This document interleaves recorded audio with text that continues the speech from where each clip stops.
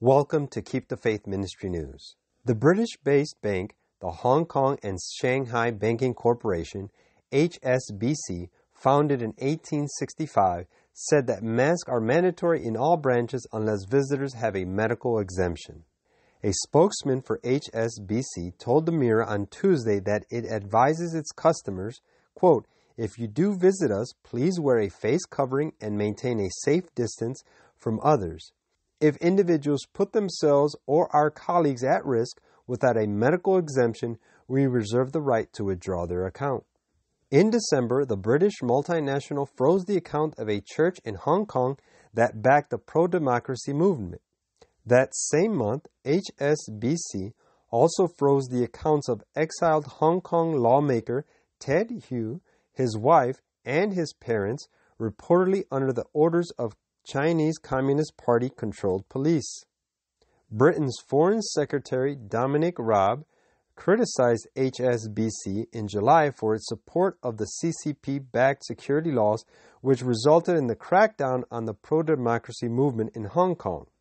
This week has also seen almost all major British supermarkets, Tesco, Asda, Waitrose, Aldi, Sainsbury, and Morrisons, saying they will refuse entry to customers not wearing a mask unless they have a medical exemption. Supermarkets like Tesco are also demanding shoppers shop alone, and several have said they hired extra security to enforce the measures.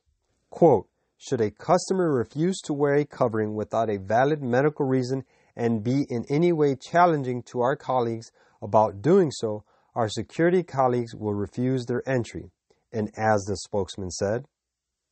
Reports revealed this week that German banking giant Deutsche Bank has decided to cut ties with President Donald Trump, while New York lender Signature Bank has said it will be closing down two of the Republican leader's personal accounts. Payment processor Stripe has also reportedly cut off President Trump's campaign from its service, while e-commerce platform Shopify terminated stores affiliated with the president last week.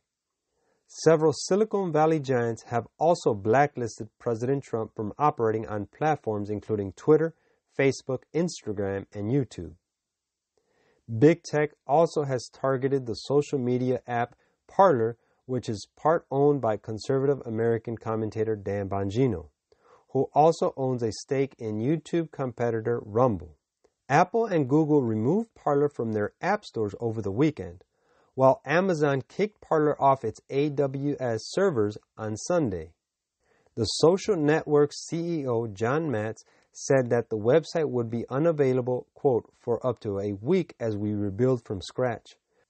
We prepared for events like this by never relying on Amazon's proprietary infrastructure and building bare metal products.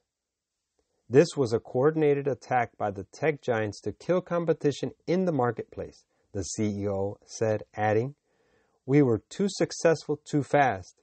You can expect the war on competition and free speech to continue, but don't count us out." This is an example of what banks and businesses will do to some they despise or who has been demonized for what they believe or do. In future, it will be rolled out against a few remnants who are resistant to worship laws.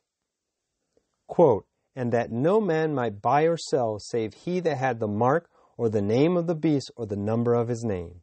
Revelation 13:17. This is Keep the Faith Ministry News.